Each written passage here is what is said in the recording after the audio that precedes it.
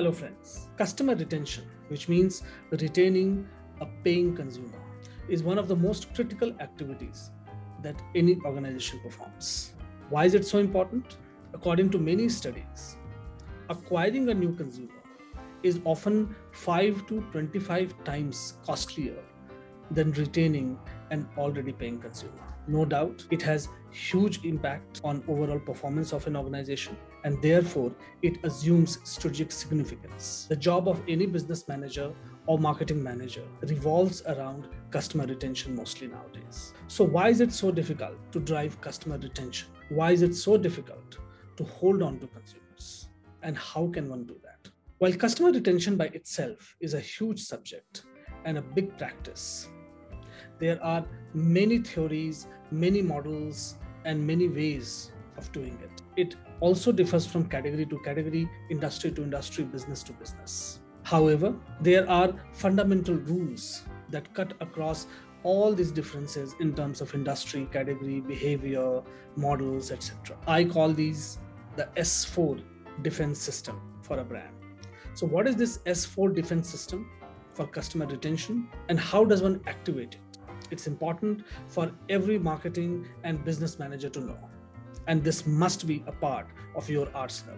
So let's talk about this S4 customer retention defense system for brands. The first S is seriousness. A customer wants himself or herself to be taken absolutely seriously when they are reaching out to the brand, whether it's to give any feedback, address a grievance, or anything else. A consumer or a customer, when it reaches out to the brand, needs to be immediately taken care of. And how can brands do that? The formula for that is one word: empathy. Businesses and brands must have consumer empathy. Empathy towards your paying customers, paying consumers. Only when you empathize with their problems that you will try to seriously solve that.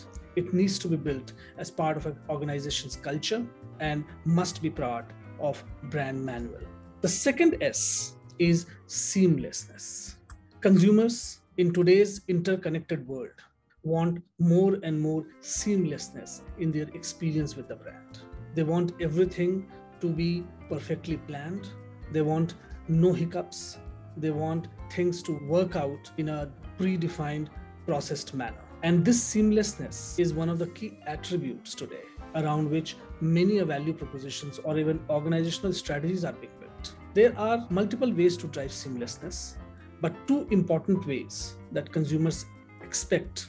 One is omnichannel experience, and second is simplified processes.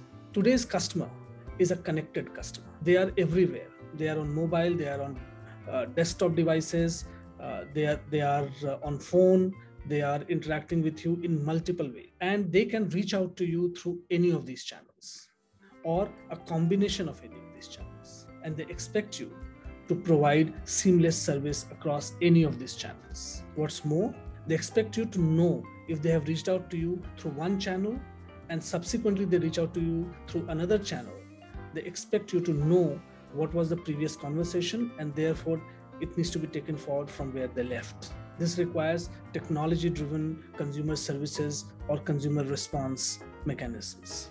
The second important aspect of seamlessness is simplified processes. Consumers don't care about how complicated is your business or what kind of challenges are there in the backend.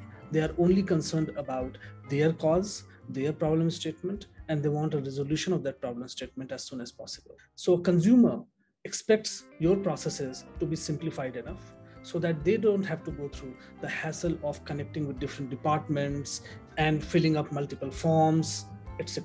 The third S, and the most important aspect of this defense mechanism, is speed.